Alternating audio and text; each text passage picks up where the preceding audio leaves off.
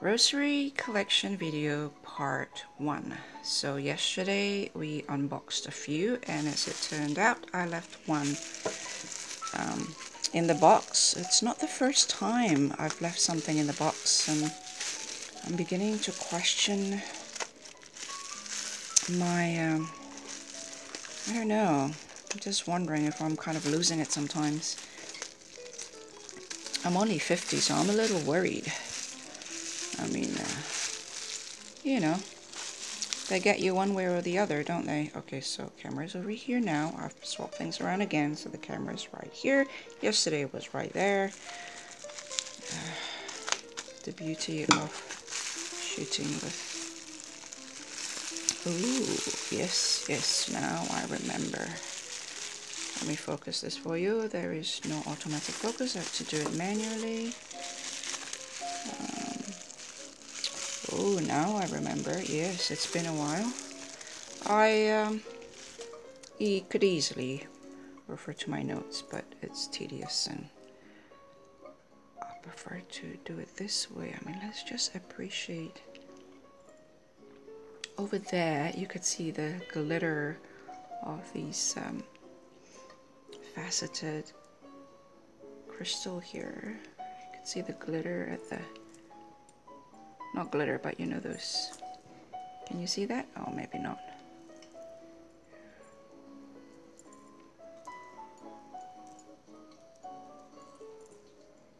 Oh. The light's bouncing all over me. It's amazing. But once again, that knot here, brilliant. The knot here. Look at that crucifix.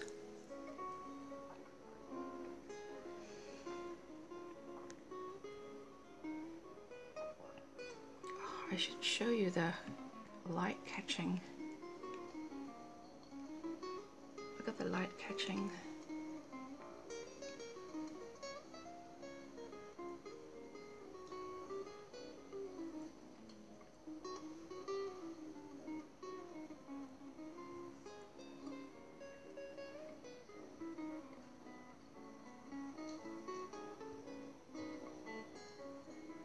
So pretty. I think the human brain found things that resembles nature pretty, because that reminds me of the bouncing of lights on morning dews, water under the bright sunshine in the morning. Anyway, okay, so let's remove that ugly scissors, and maybe we'll go down like so, and that's for my coffee. And that's an edition of a Game of Thrones that I will review soon in my next video. That is where a bunch of rosaries, and that's another bunch of rosaries that sits next to my bed. Okay, so this one is one that I got left behind in the box, and so let's take a closer look on this crucifix.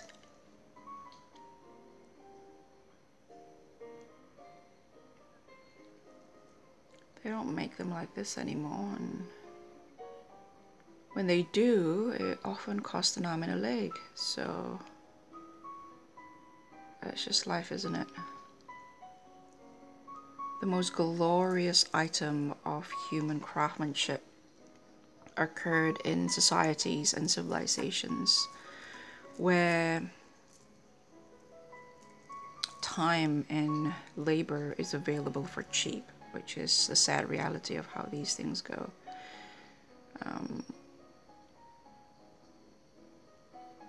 When they are affordable, that is. And these skills are still around in the world, but they are so specialized and so highly valued that the same quality today costs a lot more.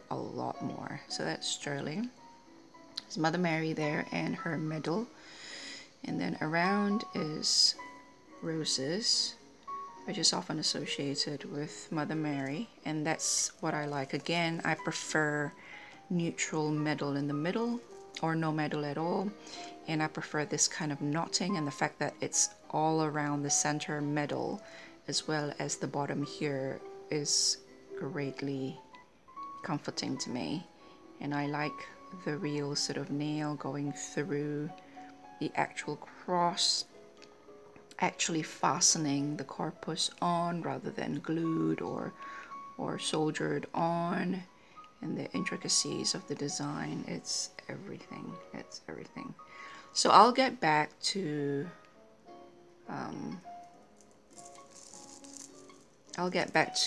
the batch which I unboxed yesterday with some notes, but now I am going to show you.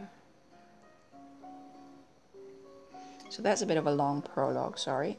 This is my collection. So first, now I have Courtney to thank, and somebody else who introduced me to the Rosary of the Servites. I think that's how you pronounce it, the Rosary of the Seven Sorrows here, which, no, this is not the Servites, this is not the Seven Sorrows, I beg your pardon, because the end of it is a crucifix rather than a medal. The one with a medal like this is the Seven Sorrows. You can see at the end, usually you see that image of Mother Mary with 7 swords in her heart. A very powerful image. This one here I think is Station of the Cross. So you have, and again, I didn't know this existed growing up a Roman Catholic girl in a very liberal family. This is made of aluminium, which I thought was interesting and makes it really light. And apparently in those days, aluminium is highly valued, which I thought was quite interesting. So the cross here, and this is each station of the cross. So it's 1, 2, 3, 4, 5, 6, 7, 8, 9, 10, 11, 12, 13, 14. So there's 14. You know what? I actually do not know how to do the Station of the Cross. I don't know very much of it. I've never done it.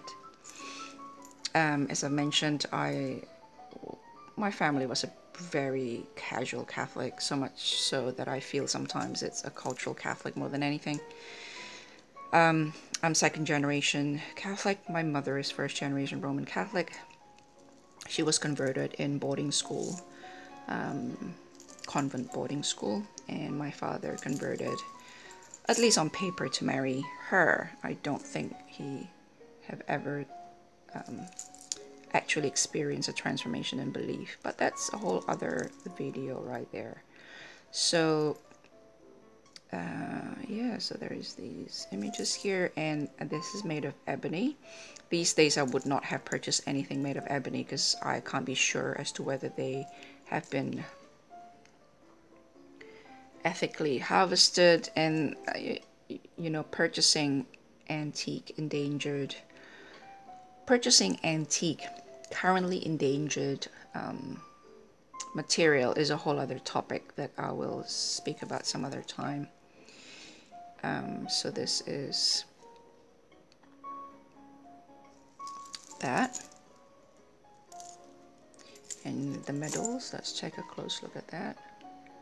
So it says Jesus Nudatus Festibus, and then there's the image there, and then there's the events there. Jesus affixus cruci. Jesus is crucified, I suppose. There it is. Not a very, I'm sorry for my dry skin there. I haven't moisturized these days.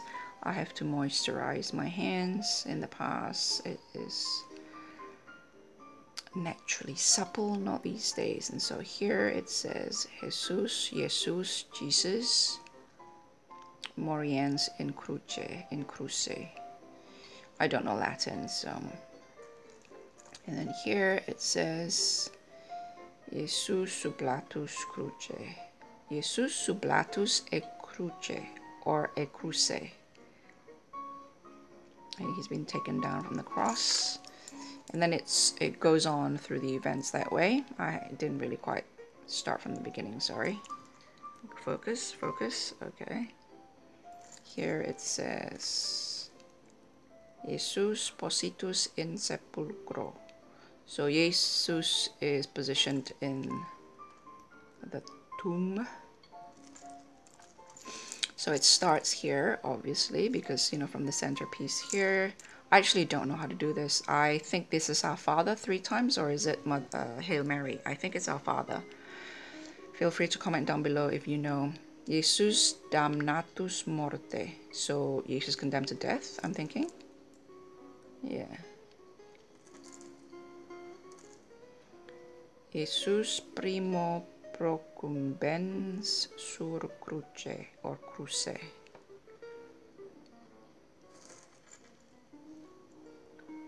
Jesus primo procumbens sub cruce, again 3.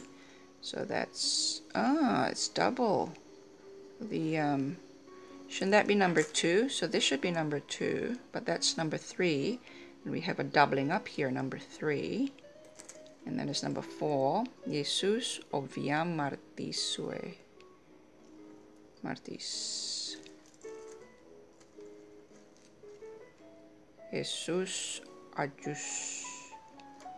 Jesus adjustus Circeneo. I have no idea how to, and then there's the image there.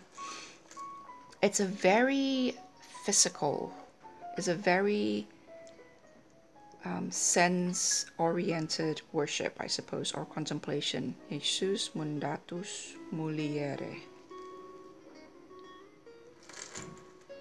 Jesus iterum procumbens sub cruce, or cruce. I think he fell several times while carrying the cross.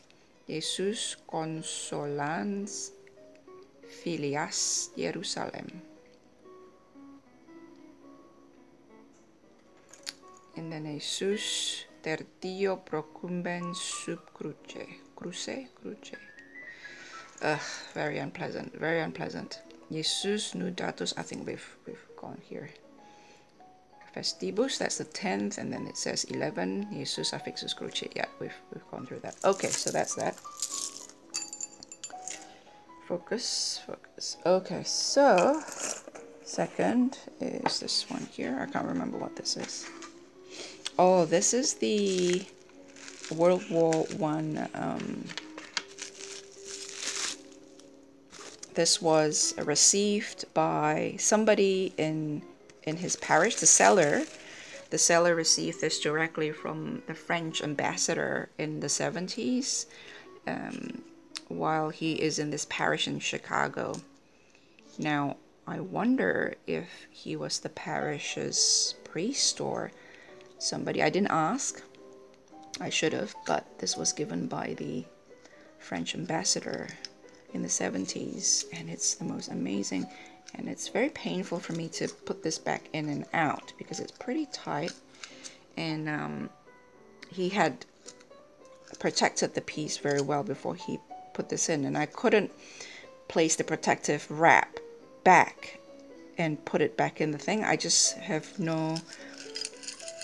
It's the same with folding clothing and packing. I can unpack. I can never pack everything back in. I am just such a... I'm not very good with packing things in.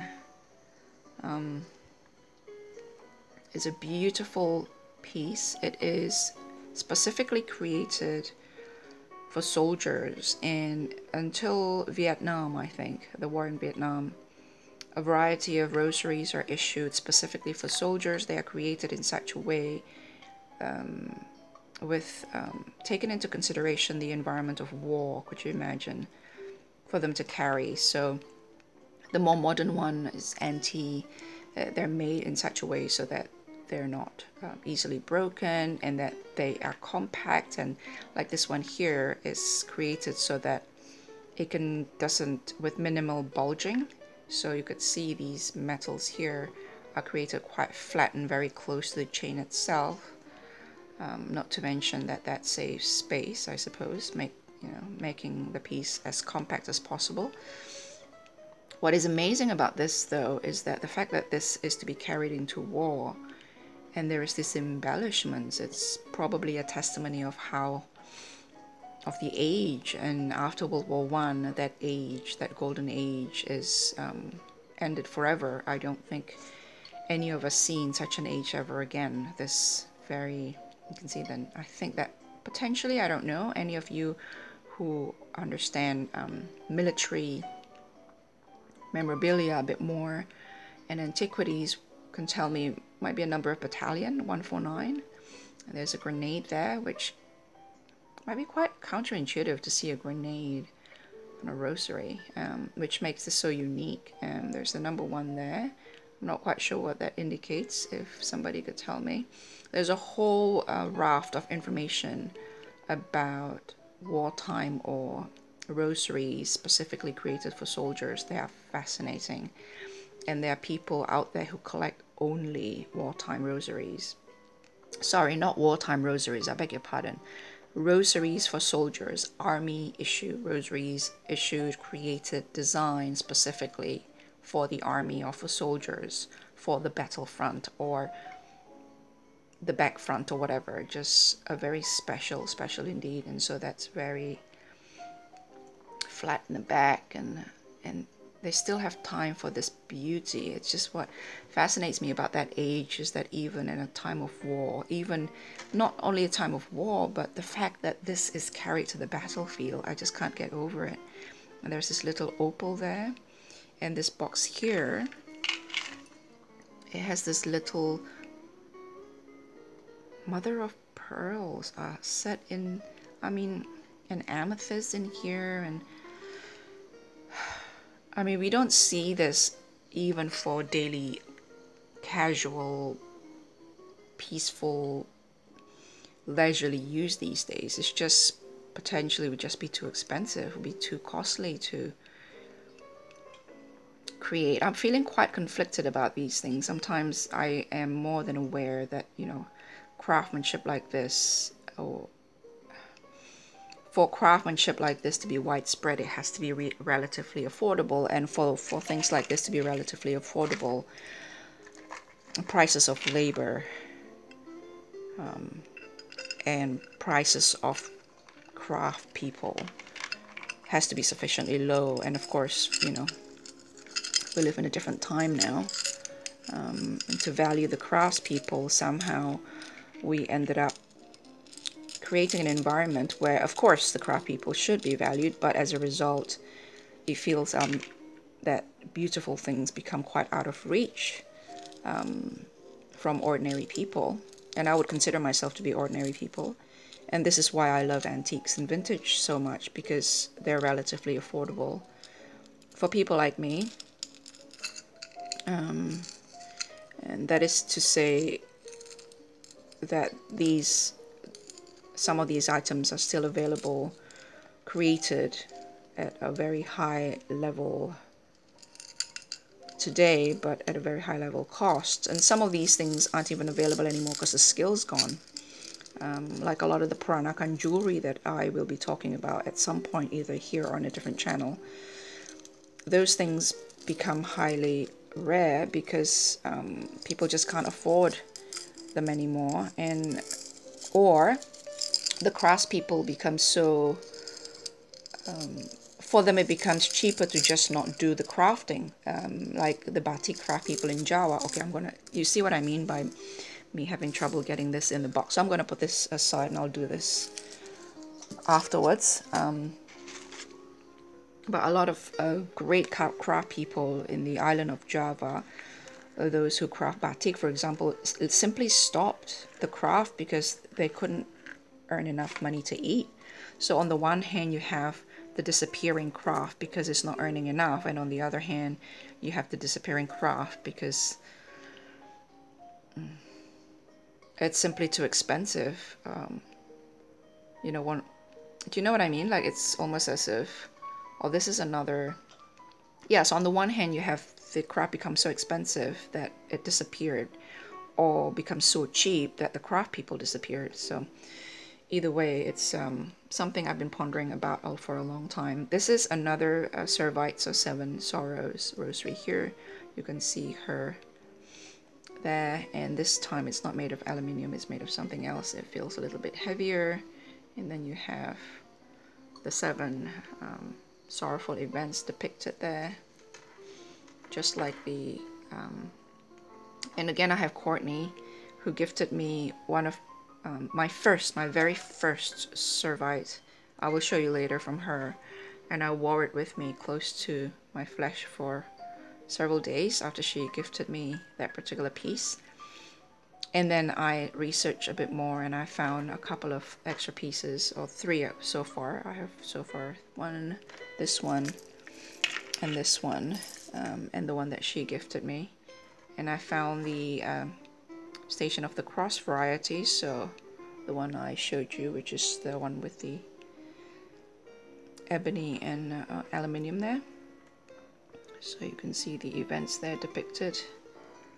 All of contemplating all these events. It's such an interesting way, such a sensual, I know that word sensual doesn't seem to I'm not focusing, it doesn't seem to be appropriately placed in this kind of topics, but I think the one thing I found about Roman Catholicism and the way they worship is very, very oriented around the senses and emotions, which is the same exact reason why a lot of my Protestant friends feel that it isn't quote-unquote biblical, because it focuses so much on your senses, it focuses so much on your feelings and emotion, and not enough thinking, I suppose. They think, and therefore not enough of what the Bible actually say. And so that's a whole other topic, but it reminds me very much of old world worship. It reminds me very much of old world spirituality, or what in the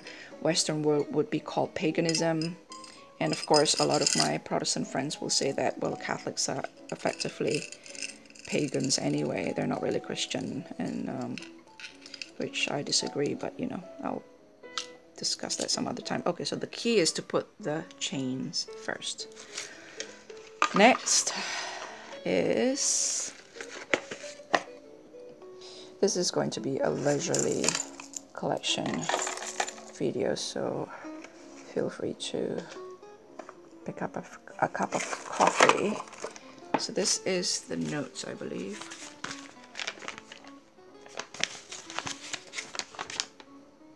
Yeah, this is the French military sterling, silver, opal, medal, and sapphire. So it's not amethyst, it's sapphire that is there. I actually thought that's amethyst. It's not, it's sapphire. Sapphire, blue sapphire. Nice. Oh yeah, it's blue. Okay. 59 oblong steel beads.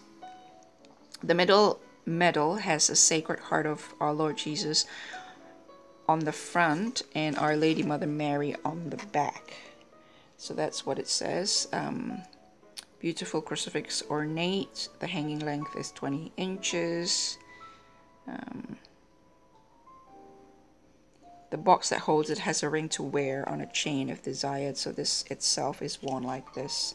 I suppose in the battle front, I suppose you can't be so having dangling things around your neck. One of the, something is missing. Oh yeah, one of this is missing. One of these mother of pearl here. There is missing here. And this was acquired from a French, or was it gifted? Acquired from a French ambassador that was visiting my parish in Chicago in 1979, says the seller. The other notes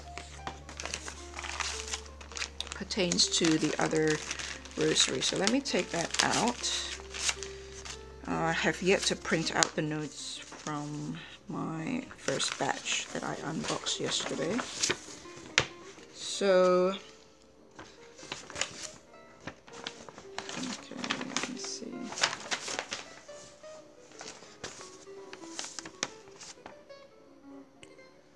No, there weren't notes as I suspected. Okay, let's just carry on. Let's carry on with this one first, shall we? Put this aside.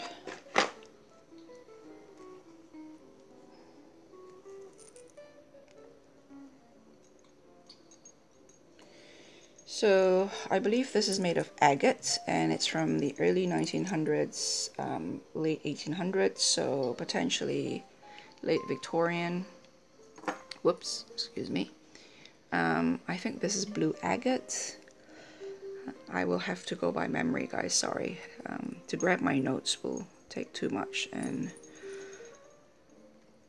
time, and I won't be able to do this today otherwise, so might as well do this today and just rely on my memory of what these are. You can see from the design here as well, so there's this medal here, that rosettes or whatever you call this. As you can see, I'm not a serious collector. I'm collecting for love, for fun, but when I list this on my website, I will definitely give you all the information. At the moment, this is to stay with me, and what I will do potentially is list all of my collection on a website. Do stay tuned, and when I'm ready to release them, I will update the items with a price. For the moment, I'm going to do video inventories like this one. And then when I have the time, I'll post them on a website with photos and a lot more information as part of resources that people can go to if they need to. So there's this oval ones is always fascinating to me. This is French. And I do wonder if this is typically French in the period. And I love this lemniscate shape here because it reminds me of a logo of the Catholic University that my dad was with during his master's, when he was a master's student in Belgium. And I have a lot of happy memories of our short years, of our short life in Belgium. It says Lourdes there. So, and of course there's Bernadette and Our Lady of Lourdes there. Notre Dame de Lourdes. It's very much part of my childhood, this image. And so all this reminds me so much of my childhood. The Catholic University of Leuven, that was part of my father's life, and to a certain extent the imageries from that university is attached in my memory, and the crucifix there is just so beautiful. Very ornate. I like the piercing through. I like it when the crucifix flipped around like that and it still looked beautiful from the back, that it doesn't look like the back of something.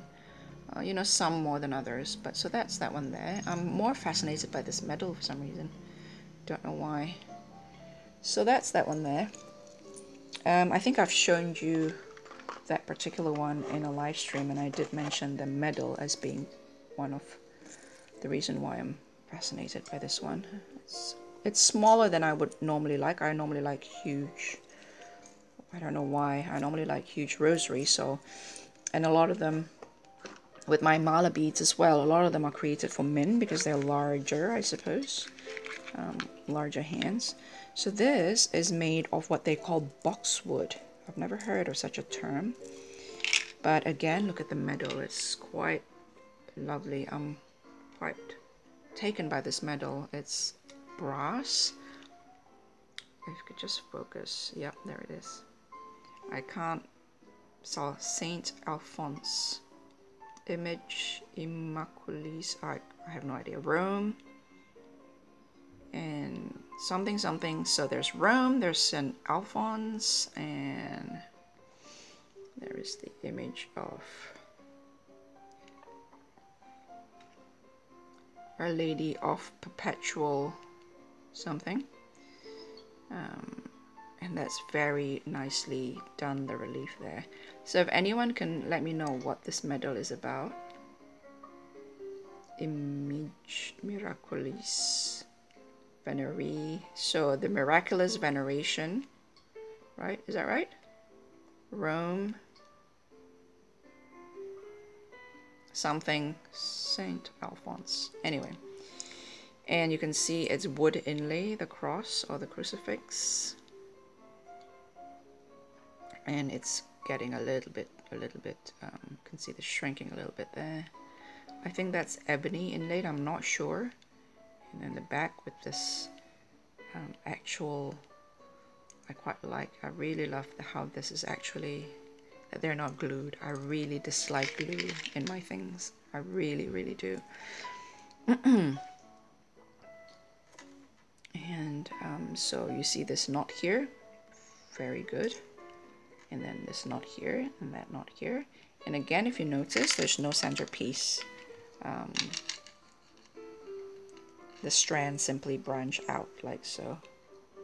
And I quite like that. I don't know why. I think as a Catholic, I have always been a little bit too, I was a little bit weary of having too much focus on Mary. And so that's probably why I'm uneasy with, I mean, this whole rosary is already dedicated to Mary, you know, so I always made sure that Mary isn't the ultimate aim. She is our intercessor, I suppose. Do I still believe that? I don't know, but yeah. And last one for part one is this one here. This is a Art Nouveau piece, and it is made of actual jet beads. I used to collect jet beads, but they were black glasses made to look like jet, and I find them very lovely to wear, very heavy and nice. They're basically black glass beads, and this is my first ever actual jet beads. And what amazed me is how light they are, because jet is basically wood. I think they are petrified wood. And so this is the cross, and I'm not quite sure what's going on with this. Is just one. The other one have come loose, which is a bit of a worry. And this one's have came completely loose. There's something there before, I'm thinking. And you can see the design of the cross is very Art Nouveau and is very French. This is also French. In England, the period is known as Edwardian because of the reign of King Edward at the time. I can't remember. Is he Edward the First? I can't remember.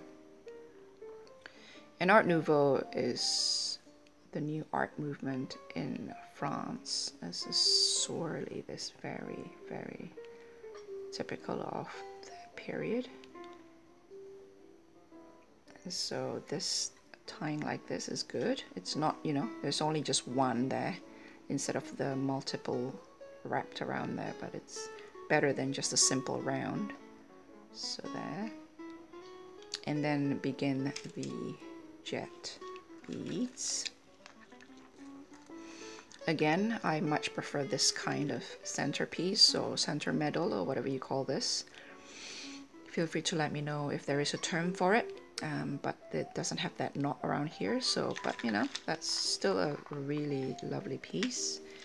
And that's Mother Mary's insignia, I believe. I could be wrong, but I think it's, yeah, it's very typical. I think it's Ave Maria, A.M., but I could be wrong. There's a couple of letters here. Again, very Art Nouveau there.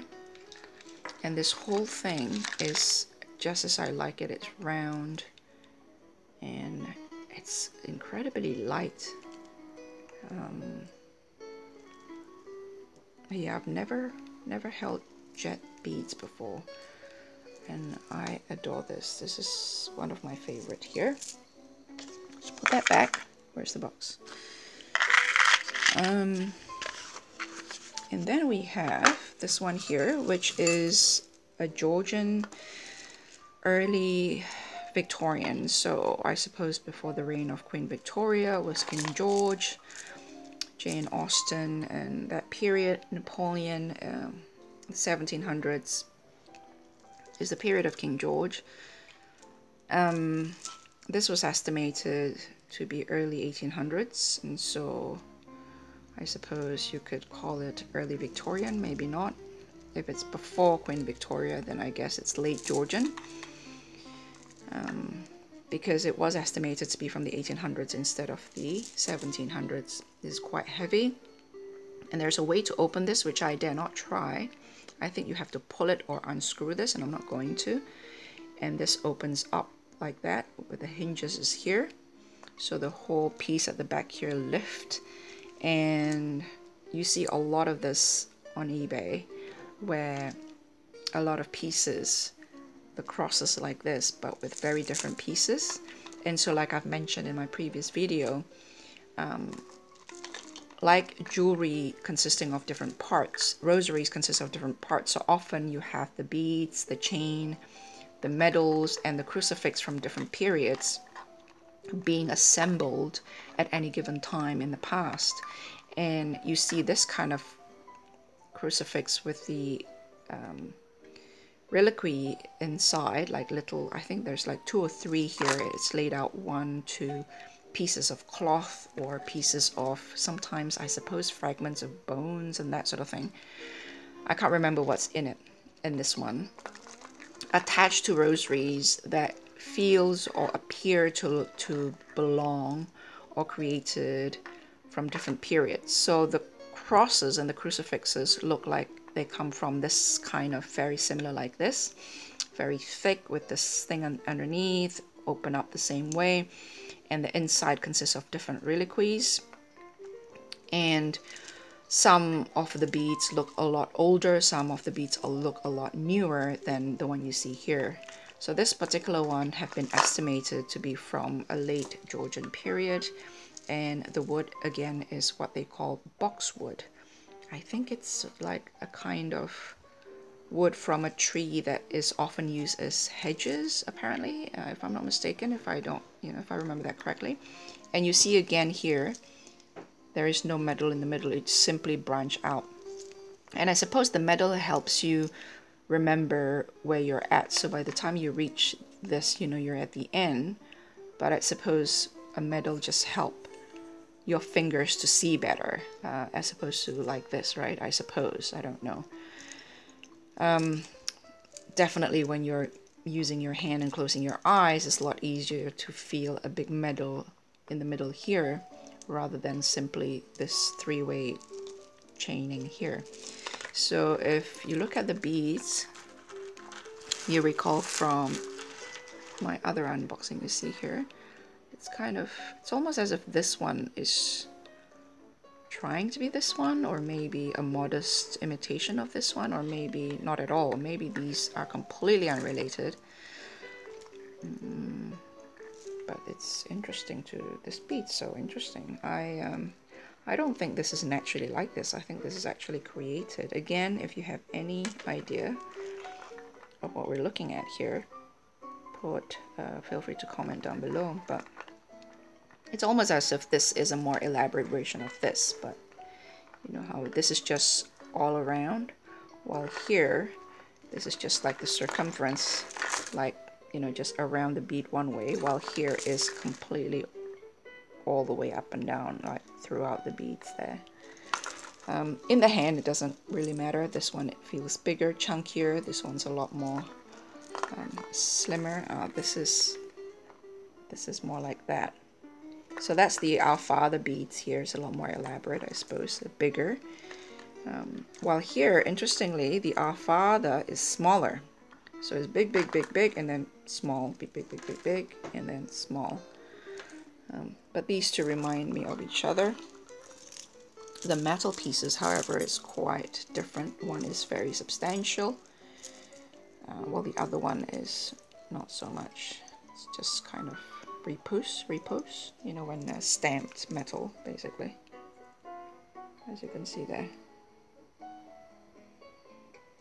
It's basically a thin piece of stamped metal.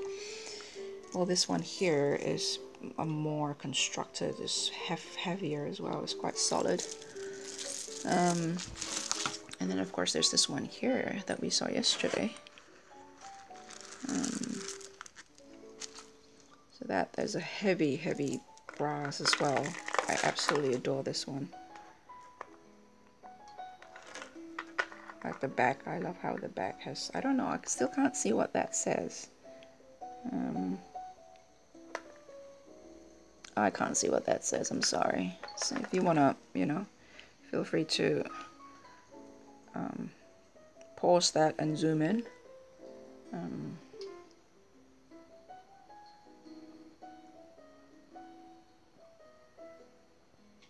Yeah, I need to moisturize, I really do.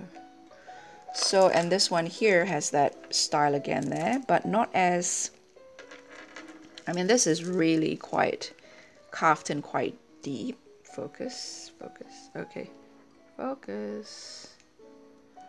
Oh, good grief, what is going on with this camera? Okay, so that, you see how deep it is. Here, it's kind of only, well, not only, but you can see here, there's like a it sits on a flat there. Oh, that's pretty sharp. Something just stabbed me. I'm gonna have to check. Oh, the cat, I think, is asking to be let in. So you see that one there compared to this one here. It seems like the style of the day. Looks like it's compared to this one here, which is kind of, and that one there. Interesting, I've never seen anything like it before. Any of you who are perhaps a more avid collector than myself, feel free to comment down below to give us a bit more information about what you see here that I may have completely missed. This is some of my favorite ones. So I have another batch, I have another box of collection that I have to unearth from my trunk, and that trunk is sitting underneath another trunk and another thing, and so I'll get to it. And oh, one more, I almost forget. So let's put this aside for the moment. One more. This is